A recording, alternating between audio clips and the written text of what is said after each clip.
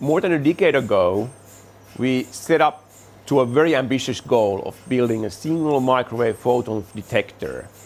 And that made us to improve radiation sensors, bolometers, a lot.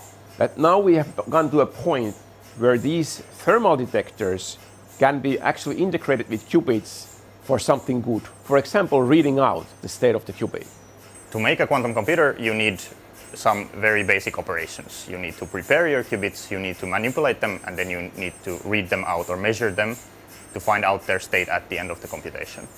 It's not as easy as with traditional computers, where you can see if the voltage is 1 or 0.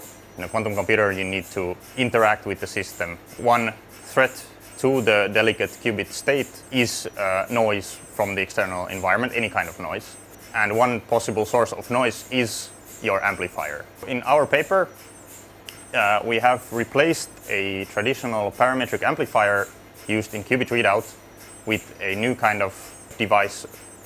We have used a bolometer, which presents a fundamentally different mode for qubit readout, and it has never been done before. Traditionally, qubits are measured by amplifying the voltage signal that comes out of the circuit. In bolometric measurement, this is very different. You're just absorbing the very weak signal to your absorber of the bolometer. For that reason, we can lose several components that are typically used in voltage amplification schemes.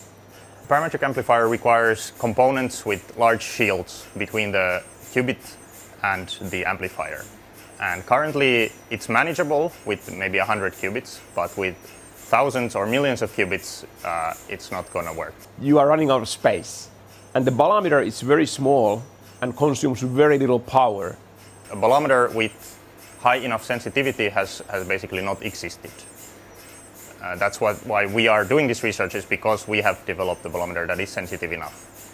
A very clear way to improve the fidelity is to replace the metallic bolometer that we have used in this paper with a bolometer based on graphene, which we have previously shown in 2020. So by using a graphene bolometer here instead of the metallic one, we think there will be a great improvement in terms of readout fidelity.